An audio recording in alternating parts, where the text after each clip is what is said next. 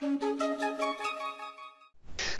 So welcome everybody. This is SharePoint Development Ecosystem / SharePoint PnP Community Call, and this is the December 2017 edition. So within this monthly community calls, we'll go through what has happened within the SharePoint development site from a guidance and sample and community perspective within the last month. So there's quite a lot of actually again to go through during this month because there has been a lot of changes and improvements in our documentation and videos and samples and all of that. We'll also have 3 different demos today. So let me actually jump into the agenda slide. So we'll have 3 different demos. Like typically within the community calls, we'll start with a, let's say, 15 to 20 minute summary of what has happened within the November 2017. And if there's any questions, comments during the call, please use the IM window, the chat window in the Skype. So I would ask that people would keep themselves muted during the call. And then if you have any questions, let's use the IM window for having a discussion. Now, quickly walking through the summary on the November 2017 release. Let's start with the November 2017 numbers. So we did have a 148,000 watch minutes in a YouTube channel. So we're seeing increased interest on the videos around the SharePoint development, which is a good thing. So people are finding the YouTube channel. And the more and more we'll link these videos to the guidance into docs.microsoft.com, we see more uptake on the views as well. If there's something missing, by the way, for example, from a video perspective, just please let us know using the social media channels and we can figure out how to get stuff recorded for you.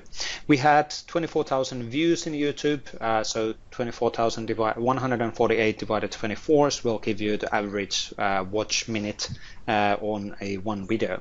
We had 34,000 unique visitors on GitHub and 625,000 views in docs.microsoft.com, so which is actually significant leap from the previous month. So on docs.microsoft.com, that SharePoint and Dev section, we're seeing a massive increase of views on that side due to reasons or another, which is a good thing. Now, on the PnP reusable components usage, so if you think about the PnP, a few years back it only meant PnP PowerShell and PnP Core. We've been always tracking the usage of these components, and these components are now used in 5.5, generated 5.5 billion requests during last month, and they were used in 8,100 tenants. Obviously, if you think about SharePoint Framework or SharePoint add-ins, those are used in a much wider spectrum, but those numbers are not actually public, so we can't actually share all of those details. And the most used capability from a open source community perspective was again the provisioning engine. So using that, either using the PnP PowerShell or using the CSM Core as the platform. Now, few announcements and few things before we go through kind of a summary on the monthly changes and what actually has happened. A few things which I'm repeating in every single monthly call. So all of our documentation has been already moved. All of the active documentation has been already moved to AKMS SPDev docs. So this is redirecting to the docs.microsoft.com/SharePoint/dev, where we have then guidance on the SharePoint framework, REST APIs, SharePoint add-ins, webhooks, and all of that. So this is the location where we keep on updating the documentation. And if there's any issues or challenges around the documentation, for example, some document you don't like, that document you can absolutely contribute back by submitting a pull request to the GitHub, or alternatively, please use our issue list. So AKMS SPDev issues will land you on the SPDev docs issue list, and this is really meant to be a way for you to let SharePoint engineering directly in Redmond to know that there's an issue either on the documentation or there's a potential issue in SharePoint framework. So, for example, or in any other things, for example, in SharePoint Online. So if you're running into random unexpected situations in SharePoint framework and you potentially think that there might be a bug within a SharePoint framework, please use this issue list rather than comment section in the SPDev doc, in the docs.microsoft.com, so we get things tracked. In the tutorials, for example, in our documentation, we have now added a guidance that please, if you find any issues in the documentation, go to this SPDev docs issue list in GitHub and submit an issue with the repro details, so we can actually know what wasn't working and what should be resolved. And this is also a great location to suggest also changes. So if you have, for example,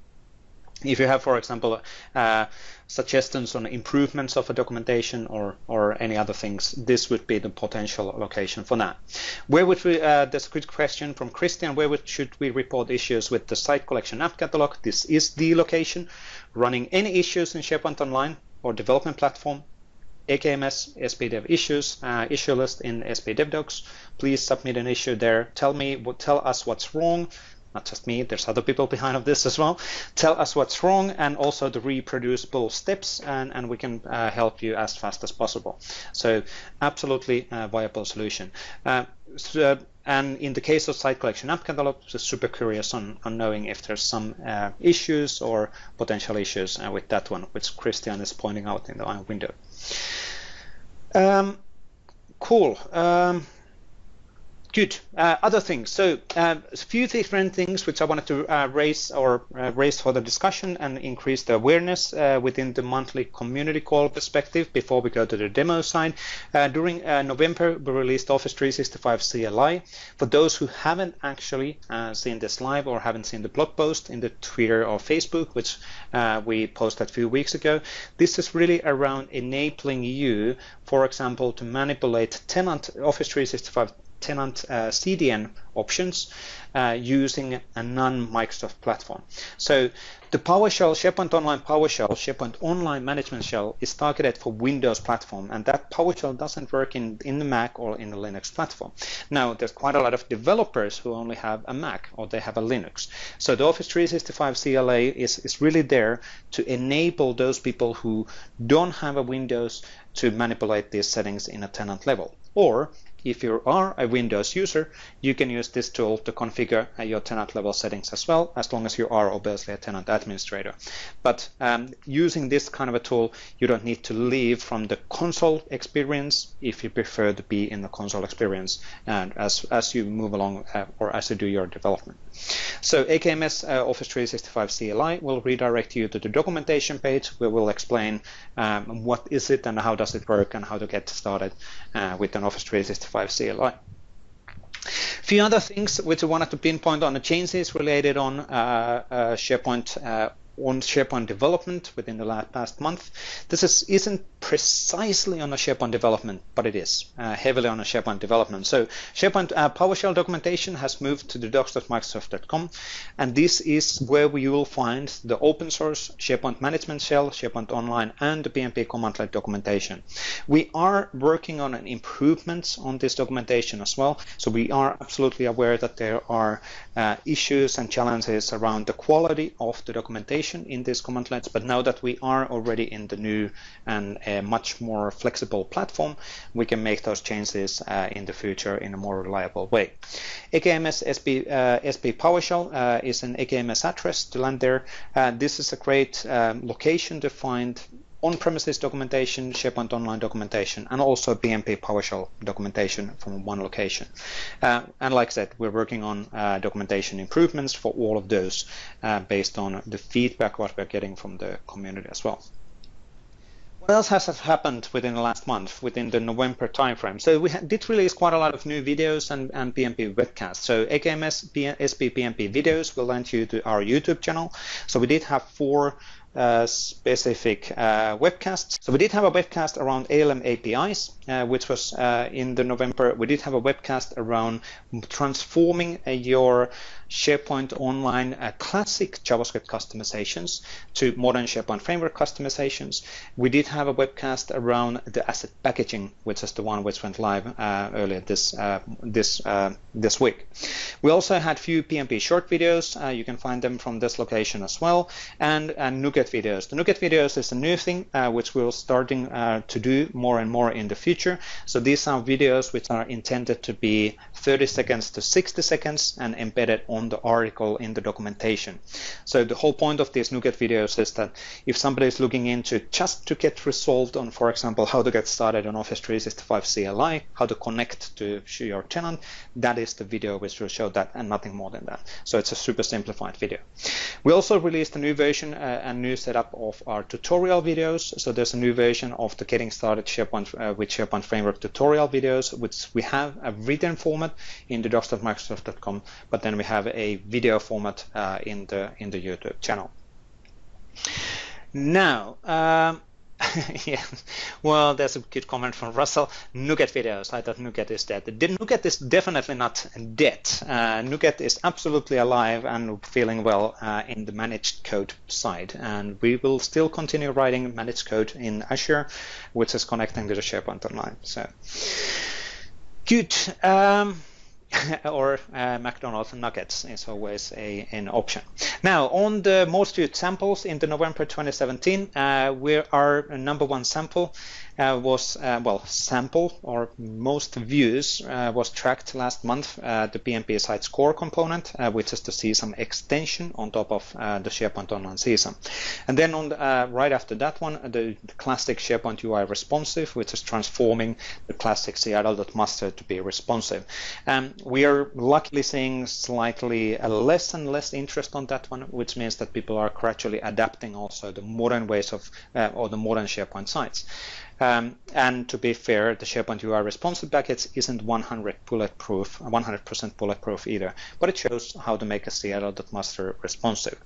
There was quite a lot of interest on the GDPR Activity Hub, which is a great kind of starter kit for building SharePoint Online solutions using SharePoint Framework. So done by Paolo Pialorsi, and it also shows a business case around the GDPR European Union GDPR legal changes, which, by the way, is something which every single US-based company should have a quick look if they do any business with the European employees or European other companies, which is an interesting change which is going to be active during next year.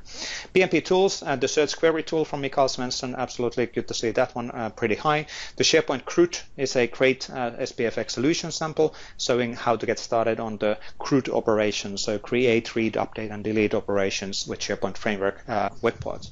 And I'm not going to read all of these through, just to pinpoint some of these. And PnP JS Core, it's getting quite a nicely hits as well. Overall, we had 99,000 views in our GitHub samples. So we're tracking these using this kind of a tracking image solution, so we understand which of the samples are more popular than other ones. You can actually see from the view count that there is a pretty long tail on the samples, because we do have like 300 samples in a GitHub. Good. Quickly, so on the community side, if you've never been participating on this call, there are multiple ways of engaging with the SharePoint dev ecosystem and the community work within the SharePoint development. So easiest way to get an answer potentially to your question is to use the SharePoint developer group in the Microsoft Tech community. So AKMS SPPNP community, or the long address underneath the Microsoft Tech community. And that is a really simple forum where you can ask questions and then get answers to your questions from the community side. Then we do have a bi-weekly special interest group calls for SharePoint Framework and JavaScript development is one, and another one is for SharePoint general development. And these are basically on meeting every single, bi-weekly on Thursdays, which means that since they are both bi-weekly, every single Thursday at 7 a.m. Pacific time, which is 3 p.m. GMT time in Europe, there is a community call where we will have always time for Q&A and a more open discussion.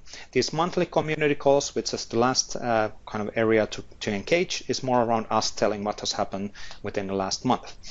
And the next monthly community calls obviously is in the second Tuesday of January 2018, which is the 9th of January.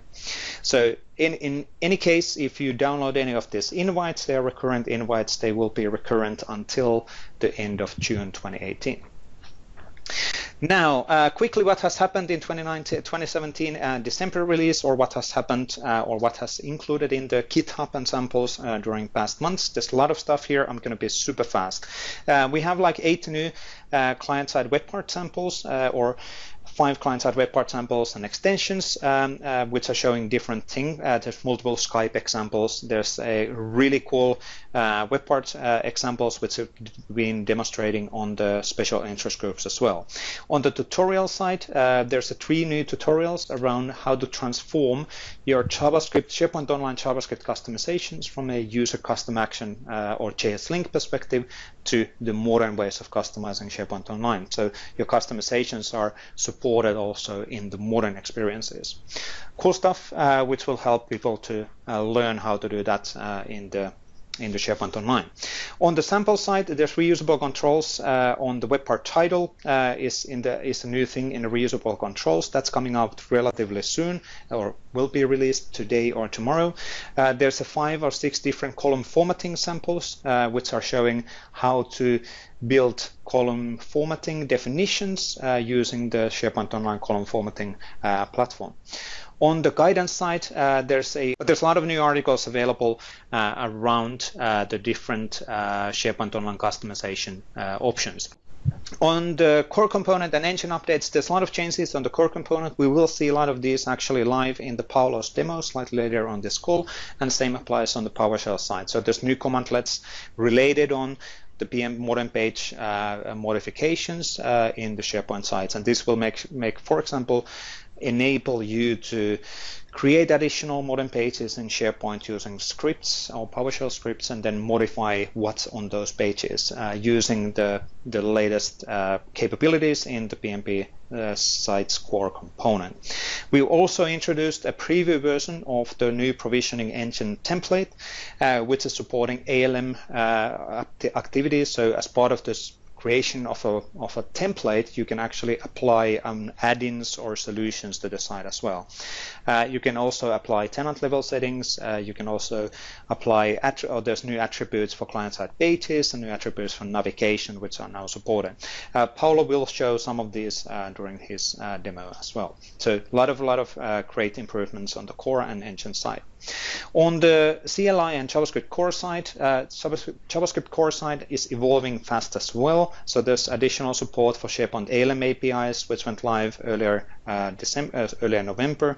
On Office 365 CLI side, we've already seen 2 different versions or additional versions around the ALM API support as well, and also additional customization support there. Now, on the list of people who contributed, I think we actually did a record list this month. So this is like 40, 45, 50 community members who contributed during November. And thank you for your contributions. This is why every single other product or service in Microsoft company is envious about the SharePoint community, because we actually help each other by contributing and being active in the community side. So helping by providing components and samples and documentation updates, or helping by providing and having a discussion in a GitHub or in a tech community or in a social media. So thank you so much for your contributions. On the company side, we absolutely had the largest company participant side as well. So if from the people on the previous page, these are the companies which we have a permission to show the logo, and this is the largest list of companies we've never had in the PnP side. So it's nice to see the interest of contributing to the open source area growing month by month by month, which is a great thing and great thing to see. So thank you so much for allowing your employees to contribute on the open source initiative and making other people succeed as well, because that's how the SharePoint community will succeed, and that's how the SharePoint business will keep on growing. Thank you for that. On the Microsoft side, a relatively typical list of people. So we have technical writers, we have PnP core team members, Splat or SPFX engineering people participating on the journey as well. So thank you from a Microsoft people side as well. But a lot of people have contributed on the GitHub and our tooling within the past month. Now, finally getting to the demo side. This is getting more and more difficult every single month because there's more and more stuff happening on the SharePoint development side. Now, we will start with a Daniel Wuss from a demo perspective. And obviously, during the demos and everything else, feel free to use the window for questions. And if you have any other questions related on what we already went through, feel free to use the windows for those as well. I'll concentrate on that one as we move along to the demo. So Daniel will start, then we'll go to Erwin around the new PnP PowerShell commandlets on the modern page handling, and then we'll go to Paolo around the new schema and provisioning engine support. But Daniel, we checked the audio is fine for you already. Yes. Hi, thanks. Great to be here. Cool. And let's see that the screen sharing hopefully works as well. Crossing fingers.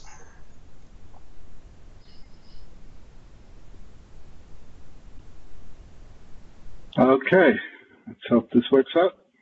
Let's see. It starts loading 3 dots.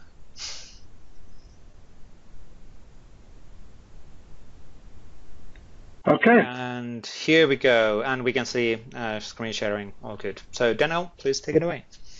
Great, thanks. My name is Daniel Wies. I'm CTO at Skybo, and I've been like the father of Ardavia Rich Forms, which is Skybo Rich Forms now. So I've got a lot of interest in SharePoint Forms stuff, and of course, it was a great opportunity to try out and see how to implement the new modern forms in a web part, SharePoint SPFX web part, using React. So I'll just go through a short demo to show you what the web part does.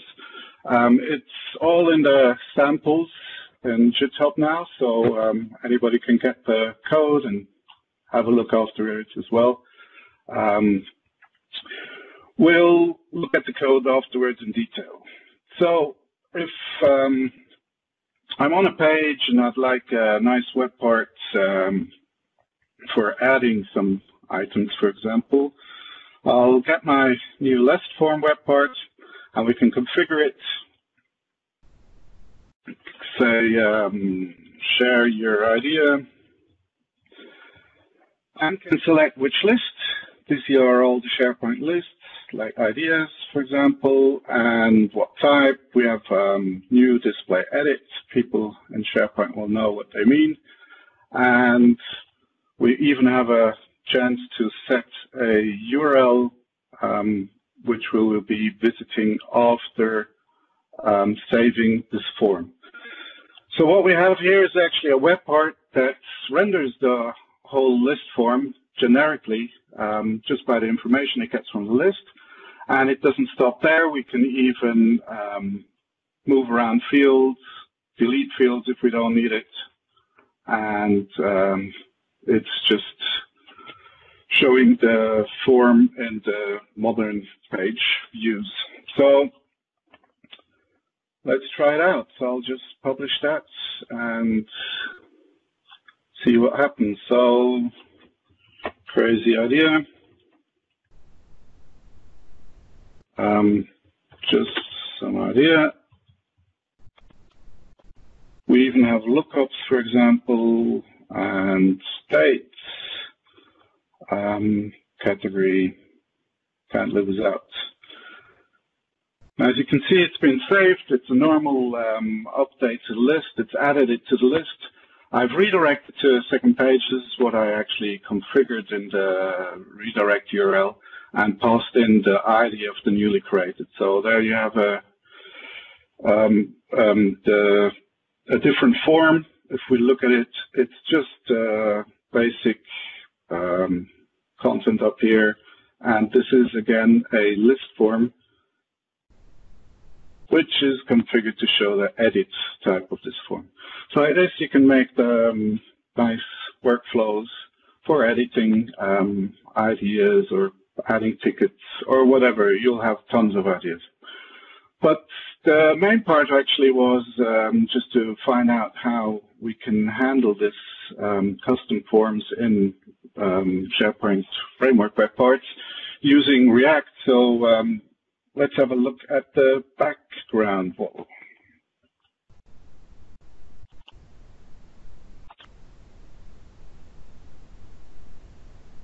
So if we look at the code,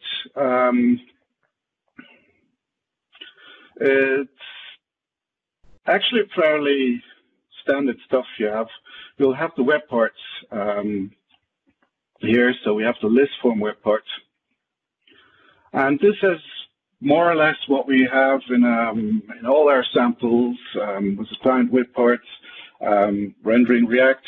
So this list form web part is just the base client-side web part, and it handles the property pane, it handles the configuration, everything. We can see the fields here are also shown depending, for example, on the control mode. So this is where you actually configure all the property pane stuff.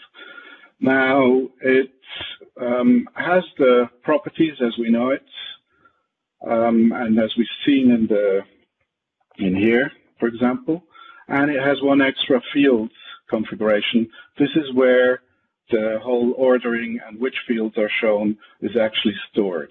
So this is actually in the web part in the configuration. Now moving down, the list form web part will render up here. Well, actually the core is that it will render a list form, and the list form is where all the magic happens.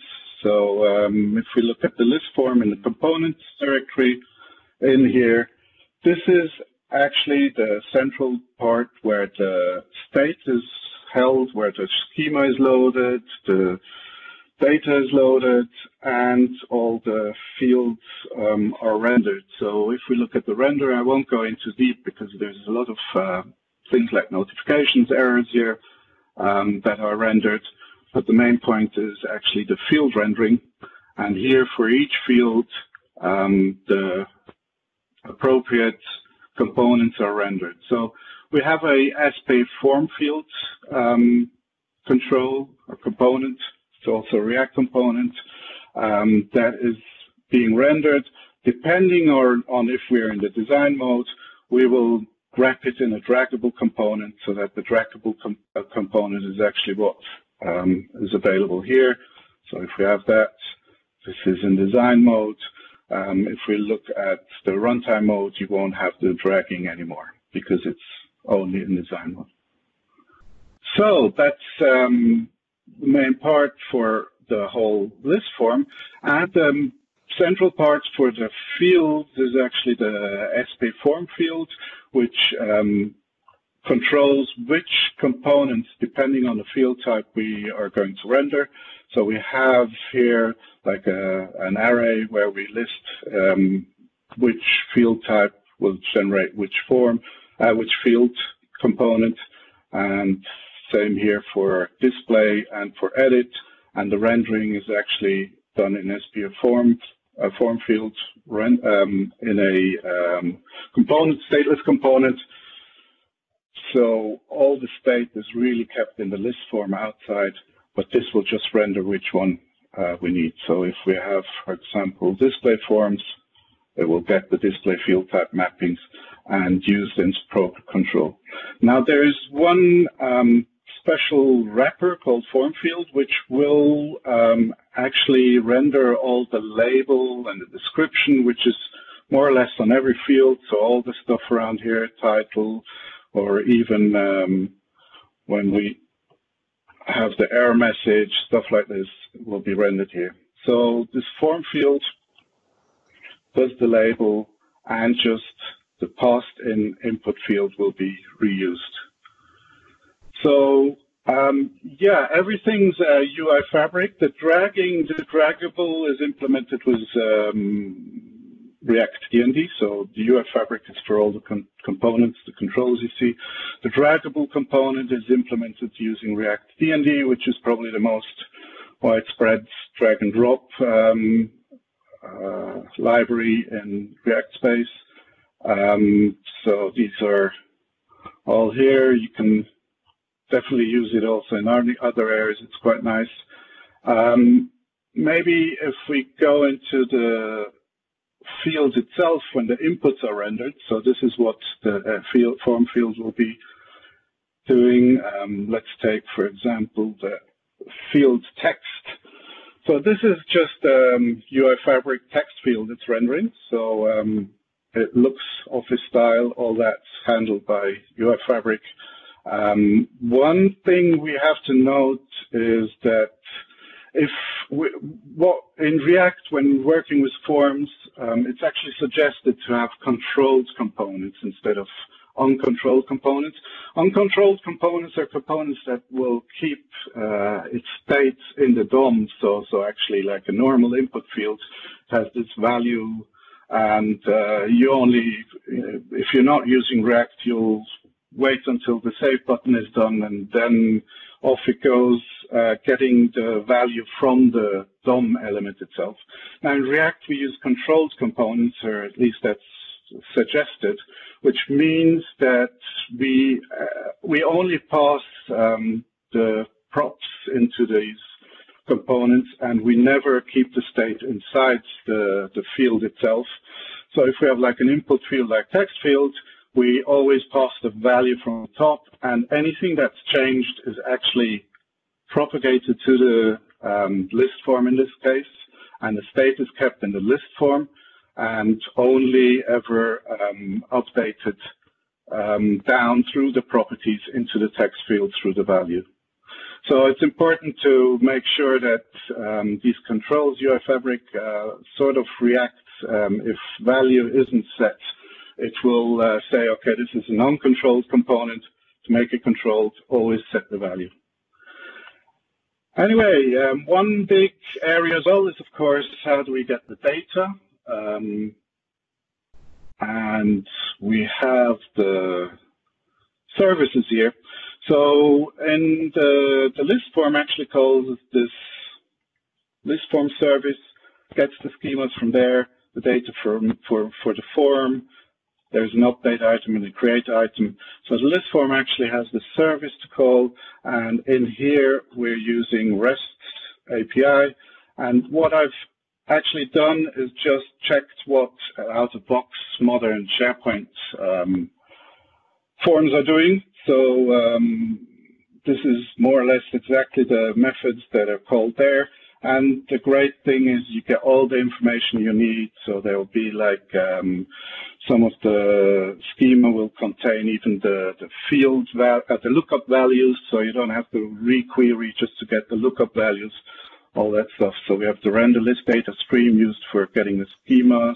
Now, Daniel, on explicitly on that one. So that's sorry for jumping on this one, because this is such a classic requirement. So let's reiterate on what you're saying. So can you go to the site and show the lookup what you have in practice, and then we can come back on this one, because for you, I know that you're super familiar of the stuff, but I think people don't necessarily really understand what are we talking here. That list of product is not actually a choice field; it is a lookup field, right? That's a lookup field, so it's actually from the products list.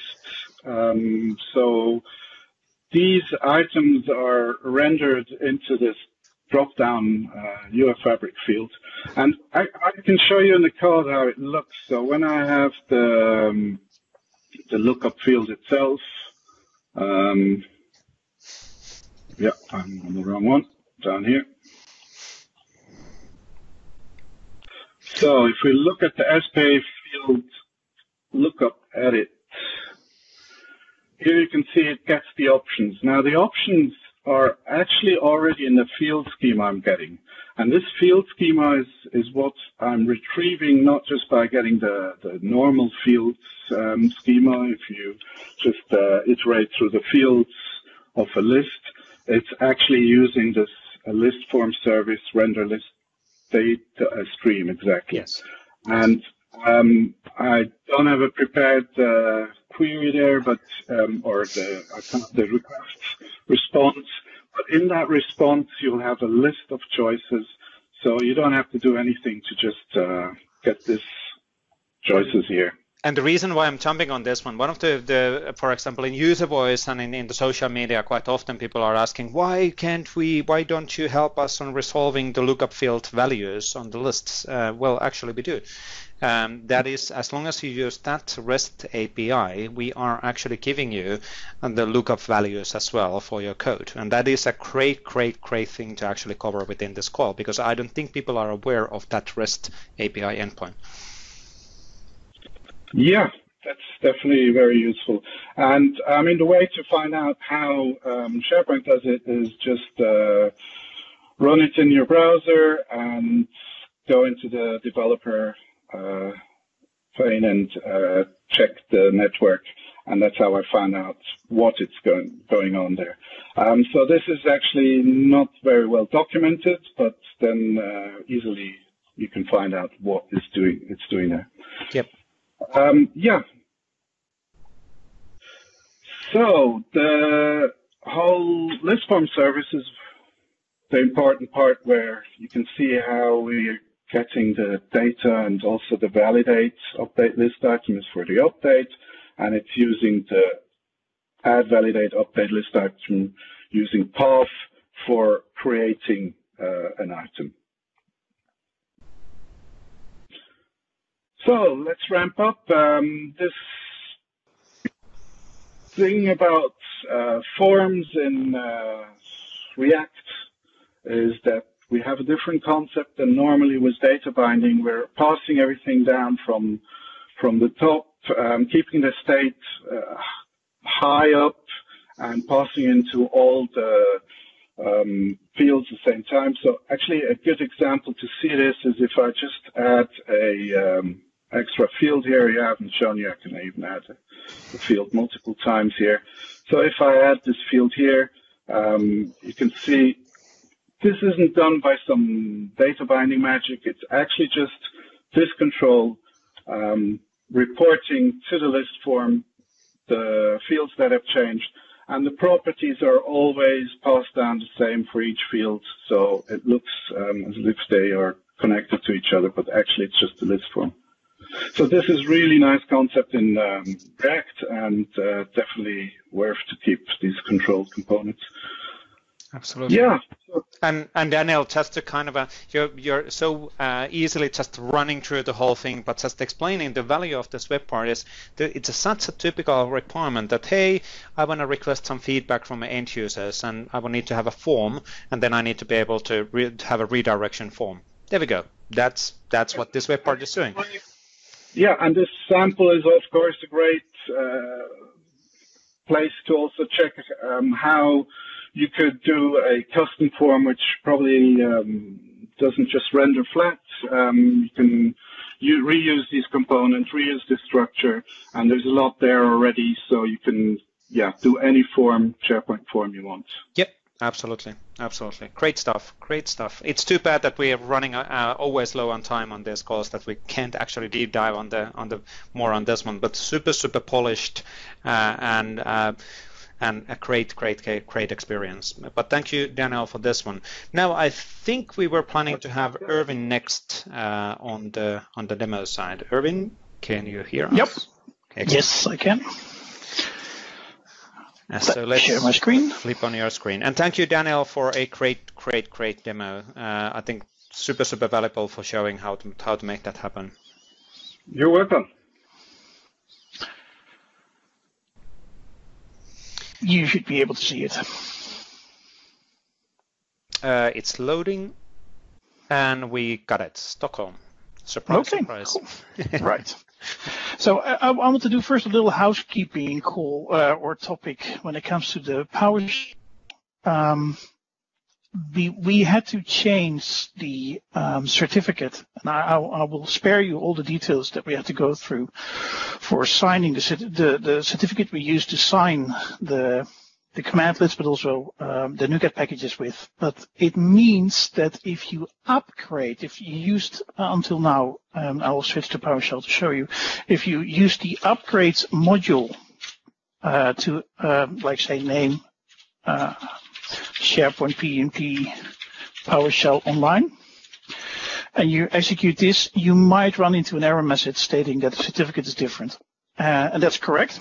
The old certificate was different from the one we're using right now. So the way forward here is to first uninstall PowerShell. So you uninstall the module, uninstall module, install module, and it's important that you specify all versions. Because if you do upgrades, it will actually install just a new version side by side. So if you do all the versions, it will remove the full PowerShell module from your system, and then you install the module again, and then you will use the new certificate, and you will not get the error message that the certificate is different. Just a little remark here. So what I will show today is a couple of new commandlets that we released, which help you to manipulate modern pages. And I've set up a very simple demo page here with a web map, with a Bing map on it, pointing to my hometown. And I'll show you a bit what you can do with these new commandlets. So we have a commandlet that allows you to retrieve all the commandlets or the web parts. And we call it components because it's not only applying to web parts, there's also like a text component you can add to a page. So it's get PnP client-side component. It asks you for the page. We'll list you all the web parts or text components on the page. And right now you see there's only one web part in here, and I will add a new web part, PnP, or text in this case, client-side text. On the page demo, and the text will be hello, nothing else. And if we go to the page and reload this page, there's my hello there. So if I retrieve this list of, let me do it the right way. Page demo. There you see the two components on the page, and you see that the text component is now located in the second position of that page. So if I want to move that one up to the first position, I can say move PnP client-side component, page demo, instance ID, this is this ID. And then I say position and move it to the first position. Similar thing I can do is to move this client-side web part, and I'll do that at the same time. Copy this. And I can actually move it to, for instance, the second column. So now my page should be completely reordered. So this text should be up there, and the map should be at the right side. So if I reload the page, there we go. I moved the text up here, I move the map to the right side. So it's very simple now to move components around on your page and change the ordering of those components on your page. By the way, Erwin, while you're doing that, sorry for interrupting, just to make sure that everybody understands, all of these capabilities are available for code as well. So this is not just for PowerShell. So if you're a developer and you're like, no, I don't want to say PowerShell, no, all of this is capable. You can do this for, using code as well. Yeah. This works purely because we enabled this functionality in PnP Core. Yes. So if you use PnP Core, you can do this from code too. It's identical. Sometimes I saw the question popping up every now and then. We would like to set the title of the web part. And that's this title. The challenge with modern web parts is, with SPFX solutions, is that the title is not a standard property. It is something that the web part provides. Unlike the classic web parts, which all had a title property, modern web parts don't necessarily have that. Some do, some don't. So where is this information stored? Well, this information is stored in the properties of the web part itself. And if I show you how to set, in this case for the map, the value there. So if I say get PnP client-side component, page demo instance ID, and we're going for the web part here. So we're copying this. Let me copy it completely and put this in the variable. So now I have the web part, and here is a properties JSON string. And here you see the title there. So if I copy this whole JSON block here, launch Notepad, paste it in, change the title to Hello Stockholm, copy this again to my clipboard, then I put it into a variable properties, get clipboard. So you see, if I have a look in here, there is my new JSON here, and you see the Hello Stockholm text in there for the title. Now I can say set PnP client-side web part, page demo identity, and that's again this ID. Properties JSON, properties. Press enter. If we go to the page, and there we have set the title of that specific web part. We have similar command lists for removing web parts. We have command lists already for adding sections and that kind of stuff, so that's all there. But these new ones allow you to easily move from left to right, up and down within the column, etc., etc., etc. And as I said, this is available for code too. So if you want a pure CSOM solution or a C# solution, it's there for you to consume. Now another the last thing before I hand over to Paolo. Is this the one more thing? This is the one more thing. It's not a demo, I'm sorry, it's just a sad story. We found an issue with the current .1 release that we released yesterday. We found an issue, there will be a .2 coming. If you are a developer and you have Visual Studio and everything installed, you will not notice this issue. But if you run it completely standalone, you will run into this issue.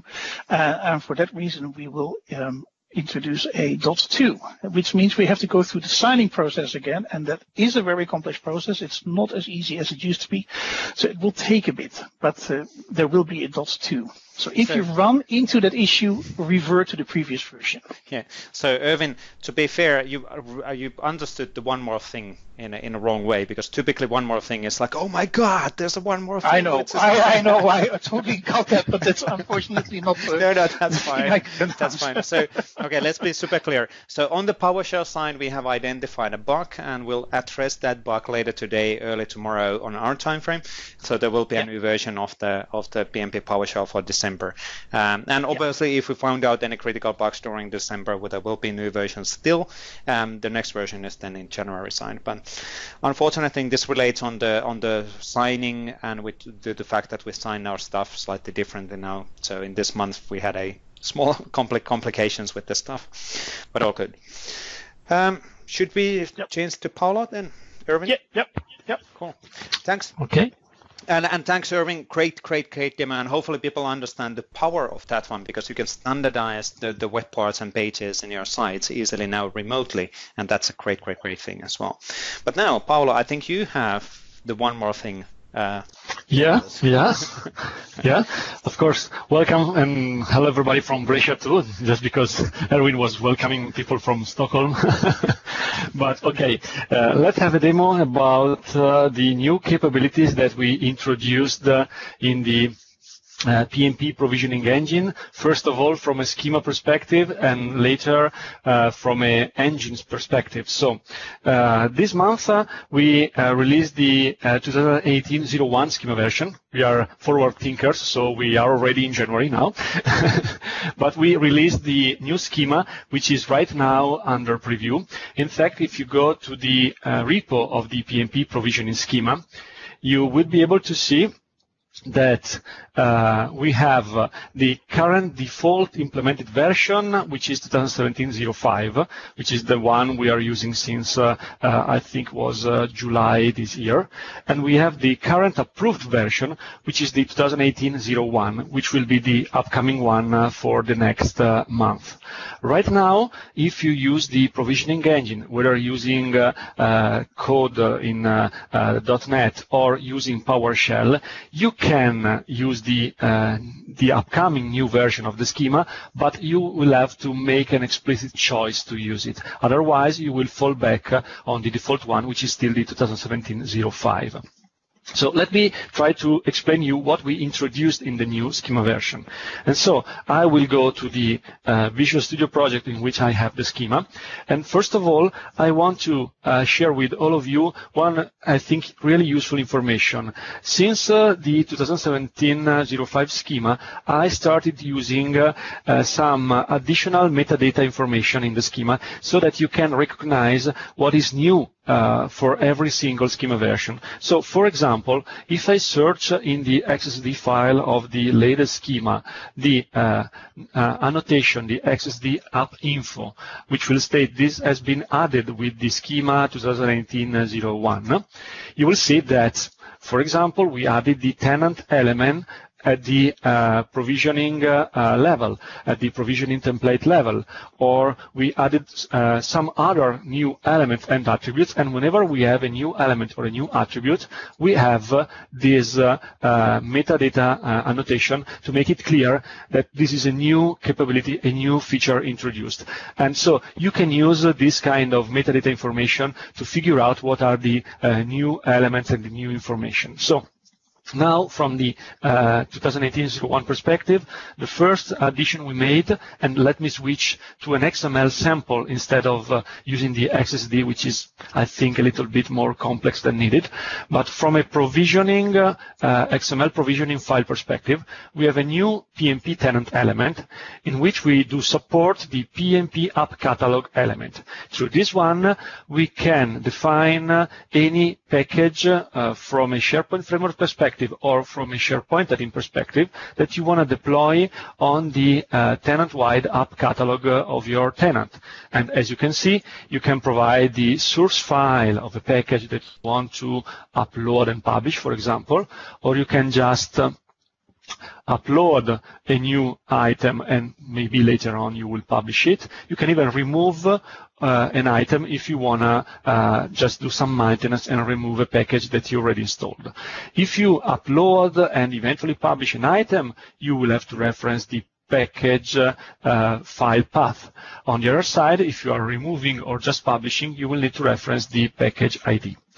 Moreover, when you do the upload and publish, you can select if you want to have the skip feature deployment enabled or not, and if you want to overwrite any already existing item.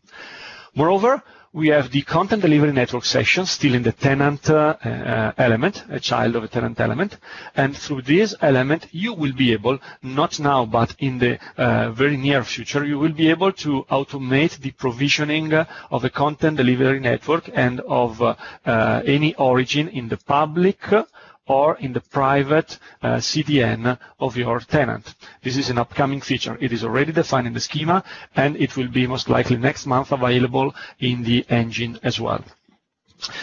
Those are the main changes together with the application lifecycle management. So let me search for it. Application lifecycle management. At the provisioning template level, we introduce the application lifecycle management element, through which again we have a placeholder right now, just a placeholder for the site collection app catalog. Right now we do not have support for this capability at the ALM APIs level. So we right now just have the schema, which is ready, and as soon as the ALM APIs in SharePoint Online will be ready too, we will add this functionality to the engine.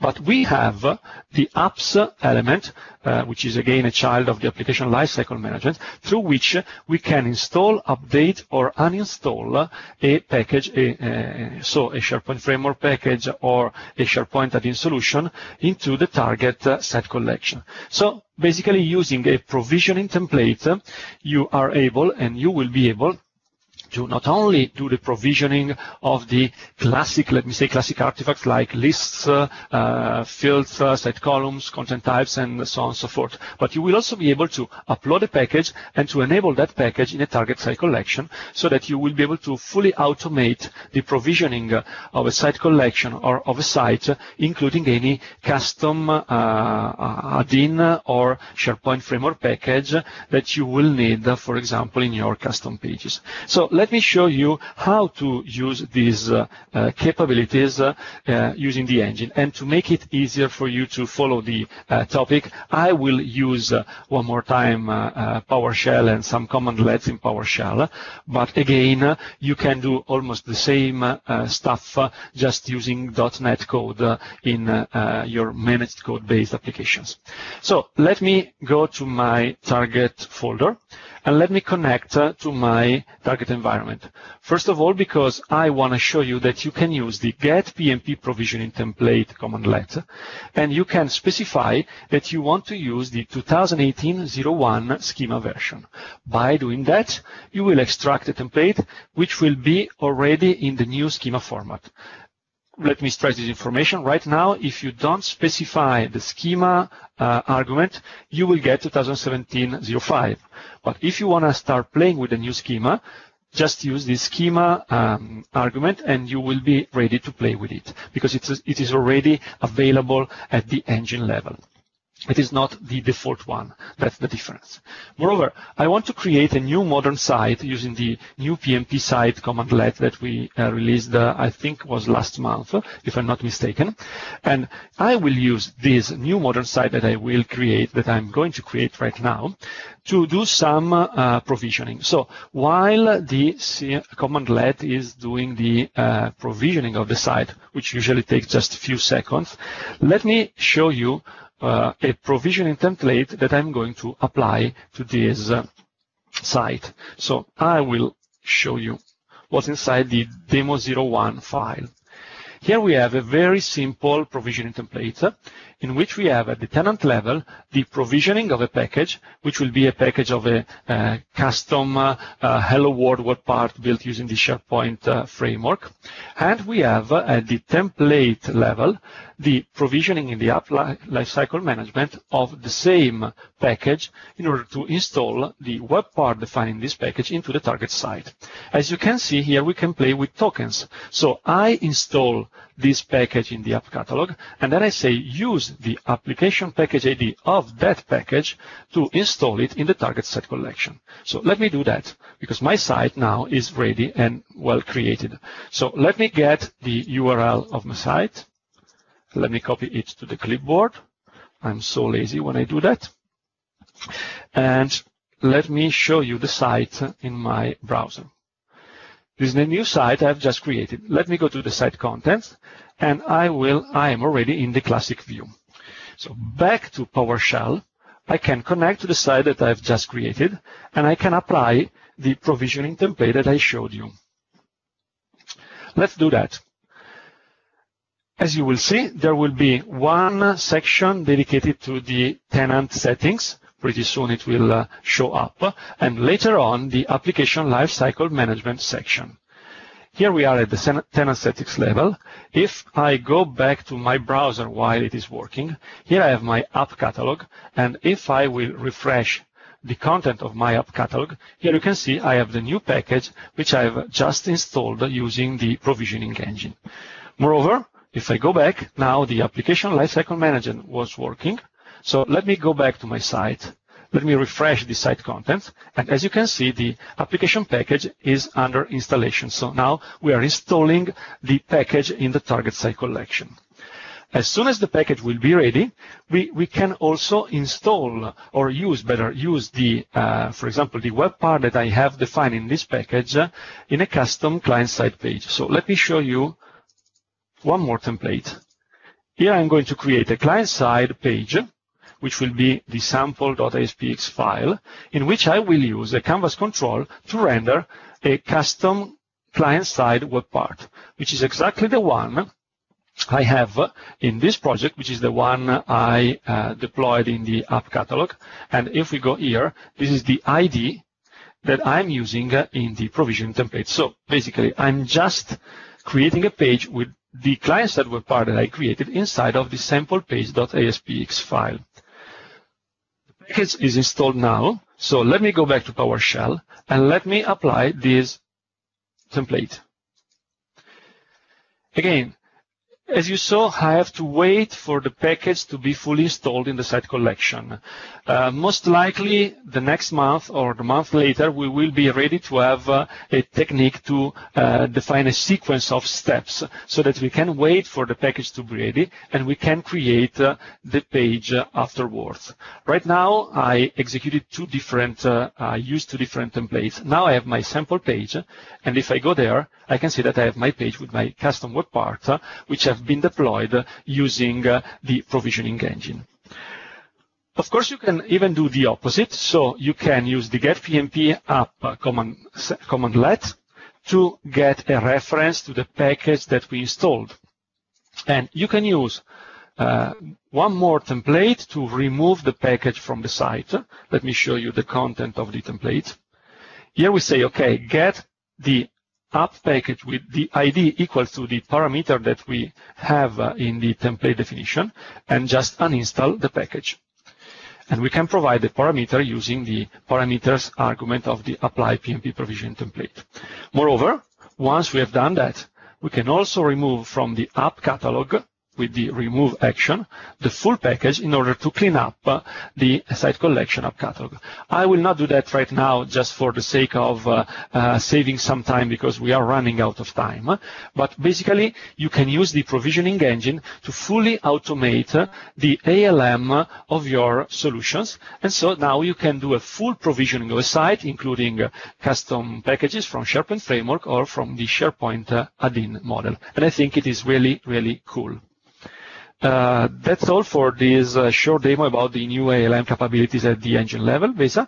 So back to you.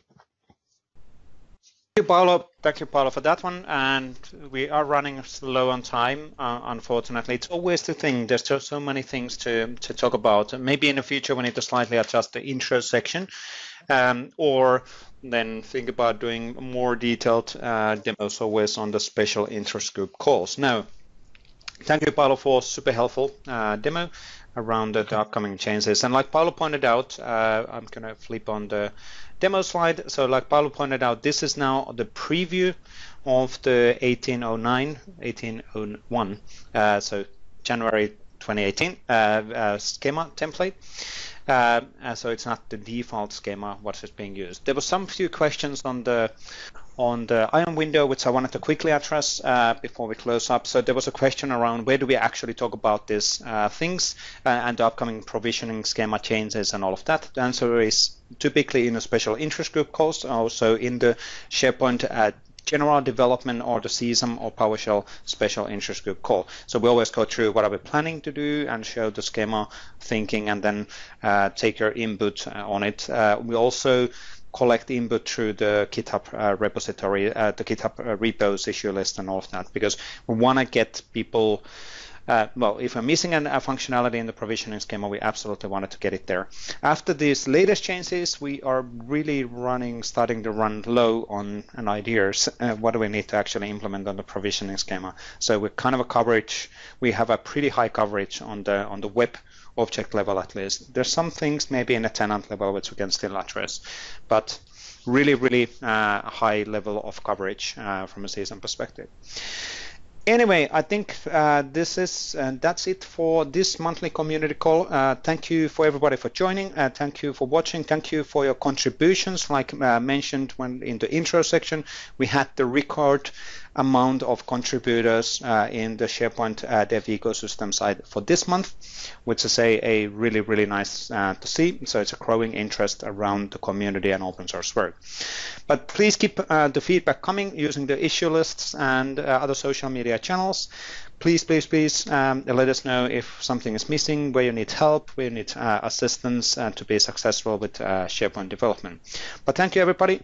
And we'll be absolutely in touch in upcoming days and weeks, and see you hopefully latest on the January monthly community call.